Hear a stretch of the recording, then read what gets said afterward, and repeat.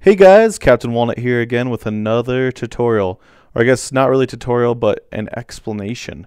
It's come to my attention that a lot of you out there don't know how to make a fully automatic melon and pumpkin farm. And I don't mean like you have to come back in and retill the soil. I mean that after you build this thing, you never have to touch it again. It'll continuously deliver melons and pumpkins to you. It's to my knowledge, it's the only food source that doesn't require any user interaction whatsoever. So, I'm just going to jump right into the explanation here. So the entire thing centers around the bud switch. I know most of you know that, but just in case some of you don't, when it's powered on in a diagonal direction, the block won't update immediately unless a block next to it updates. So bud switch block, update detector switch. As long as that remains on, it won't close. If you turn it back off, it won't close immediately until a block update occurs. We can use this to use this plus an exploit in Java to the way Java processes things directionally to prevent things from becoming untilled. So you notice that this is powered right now. If we unpower it so that this thing retracts, boom, you saw that it went down before that soil could become untilled. So in Minecraft's eye, this went down before I actually placed that, which is pretty cool. It does not work, however, if you try this the other direction. So I just put it back up there. If I had a bud switch that was extending, that takes 1 tick to occur. But if you have a bud switch that retracts, that occurs in 0 ticks. So it all happens before you actually place the block. Oop, and of course I had it still on. There, now it's off. Boom. Don't tell me the sun's setting. It is. All right. Actually, let me just keep going for a little while. If you now this depends entirely on direction. Actually, it's nice that the sun's setting because the piston either has to be on the side that the sun sets or the sun rises. The bud switch has to be from where this is occurring. So you see, this is the sunset side. This is the sunrise side. So the melon would grow right here or right here, melon or pumpkin. If you had it facing the other direction. So let me till that, bring it up. If you had it facing the other direction, so the pumpkin's not on this side of the piston, but it's rather on the east-west side, you see that it goes untilled. And now I'm going to sleep, make a cut, and come back. See you in a second. So we can use these tricks to make a fully automatic farm. Now here we have a fully automatic farm. This is that bud switch that I just showed you here. This would be a piston that pushes a pumpkin or melon out, and this is the retraction to prevent the soil from becoming untilled. So you see, there it goes, and then it's ready for harvesting again. Of course, this was a pumpkin or melon; it would be deconstructed into an item rather than remaining a full block. So you would have a water stream or something right here, and that would fall down. And I will show you how to do all this stuff in a second. So I'm not going to show you how to build this because I'm going to put the world up for download, and also I believe that you guys should do some experimentation on this. This is just the very first design I came up with as soon as I discovered this trick, and I know some other people have discovered it as well, but this is just the first design I came up with, and I'm sure it could be optimized, but this is what I did. So here we have the two things you must remember are the bud switch has to happen on the retraction, has to be either north or south of the melon block, aka sunset side or sunrise side of the melon block, and the pull down piston must get pulled down without any delay happening in between. So you see it's powered right now because there's a torch beneath this orange block that the bud switch would retract. As soon as that retracts, this line becomes unpowered and there's no repeaters or torches in between, so there's no delay. If there was a delay, it would get untilled.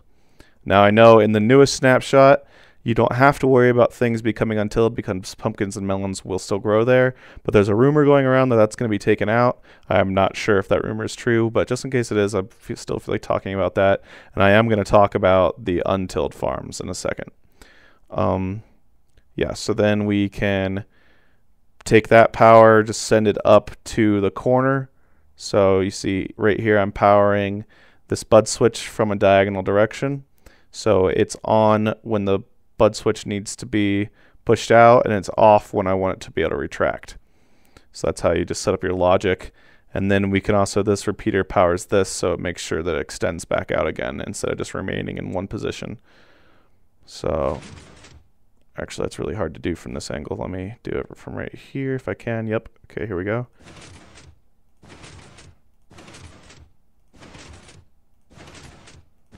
There you go. So again, I'll have this roll up for download if you need to look at this thing a little bit more. And then finally, this has to happen one tick after. This piston must extend one tick after this piston retracts. So that conveniently, we have that right here. There's a 1 tick delay in between because of this torch. Now, just an experiment. I know this is a redstone mess right here, but pistons, oh look, it just fired. There's a pumpkin waiting for us. Is there any melons here? This is a melon one. This, I know this is a redstone mess, but I literally just built this just to see if I could do it.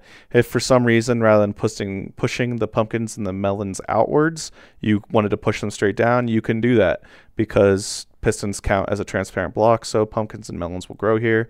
All you have to do is just make sure, again, that this is a retraction, that the bud switch is a retraction block, that there's no signal delay in between the until preventer piston, I guess you could call it, and that this occurs 1 second, 1 tick or so after this one. So if I place it, you see that it stays untilled, or it stays tilled. Now, why do I have the wheat here? Some tests, I've done some tests, it's inconclusive, but it seems to me that if you have more farmland around a pumpkin or melon stalk, it tends to grow faster. So it is helpful to put wheat next to it. It's you know, it's no big deal to do it, and it seems like it helps. Maybe I'm just tricking myself into thinking that it does that, but hey. And another note here, you do need water. I have the water right here, but note that the water tries to flow a little bit. Now, if this is dangerous, you might want to move your water, like say back to here, because if you log out, there is a very remote chance that this repeater will get stuck. I know that they fixed it, but there's still a very, very, very, very, very slim chance that it will happen. And then if that happens, the water will flood out here, and you know, it could potentially untill your soil. Okay, so like I said, those are the farms for if you're running 1.0 and you need your soil to remain tilled. If you don't want to worry about your soil remaining untilled, then you can move your bud switch above it and make a far more compact farm. So here you go, a pumpkin or melon would just grow right here and it would get pushed out immediately. With this one, it doesn't matter if it's retracting or pushing because we don't care about how many ticks it takes, we just care that it updates. So as soon there's both bud switches right here, both of these pistons. As soon as this one extends, this one will extend, and then this redstone up here will cause this one to retract, causing this one to retract. So they're mutually updating each other. So if I put in, you'll see, I was actually pointing at the screen, you'll see if this block gets pushed out, that turns on, which turns this torch off, which turns this line off, which would allow this piston to then retract. There we go. And then so you can just set those guys right up next to each other and have a fairly compact farm. Then you'd have a water stream flowing right along this part here to take your items away. And you saw that that's a bud switch. Now we can apply this same exact concept to a cobblestone generator. And let me get some lava and a button. Actually, let me get some iron too. Since I built it out of non-burnable blocks, I figured, hey, why not just use the most expensive blocks in the game? Obviously, if you were actually building this in the real game, you wouldn't do that. Lava right there. It flows down into where the pumpkin and melon would normally grow. And then when cobble is created, it updates. So this is a clockless, fully automatic cobblestone generator. Now, of course, it's built the exact same way as that one was. There's nothing special here except for, you know, the little holding blocks for the lava and the water. Just got to make sure the lava lands here, then flows outward to touch the water. So lava hits a block, flows outward to touch the water, and turns into cobblestone. And of course, when you're placing it, when the water flows past and when the lava flows past the bud switch, it will cause it to update, but that's not a big deal. Now, notice the only problem with this is when you break blocks out here, if you've let it fully extend, then it won't update itself. There are two ways to fix that. You could have just a button. So let me wait. I shouldn't have let it go all the way out. Let me just extend this out. Okay, so it can't go anymore. Now if I push a button, I'll cause a redstone update, which will just remind this thing that it can go again. The other thing you can do is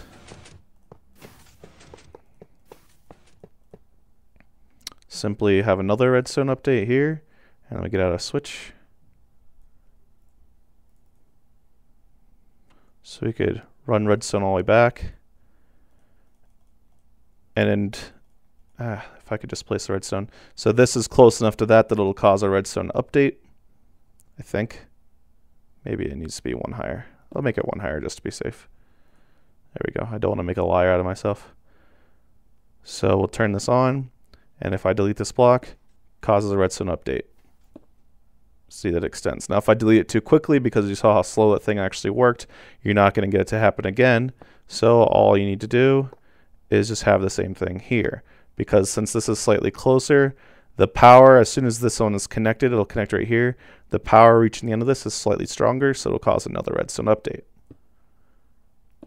So it's a pretty safe bet that if you're mining all the way out here, if you can't get this one to work, you'll get this one to work.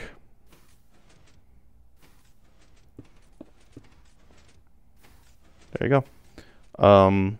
Now this is the this is a big version. This is of the fully automatic Mellon farm that I actually have in one of my worlds. I just used MC-Edit to drop it right in here.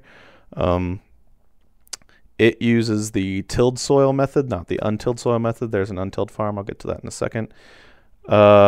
Two things about the water stream down here. You need to have, when you're placing these things, you need to make sure that these are a block apart from each other. These lines that are diagonal from the pistons, because if they're next to each other, then obviously the redstone will connect and it won't work anymore. The other thing you need to do is if you have the water up too high, then the water could flow in and until your soil. If you have it down one more, then the currents over here could push your melons into your piston, or well, actually that's it. So I just have it down by 2. Last thing is up here, I'm using iron bars at the higher level so that when the melons get crushed, they hit the iron bars and fall straight down instead of, getting scattered everywhere and landing on your blocks and stuff. And also that's what this glass column's for just a guidance for that. Again, world download will be available so you can look at it. And then lastly, just the highly compact. Let me get out a Mellon.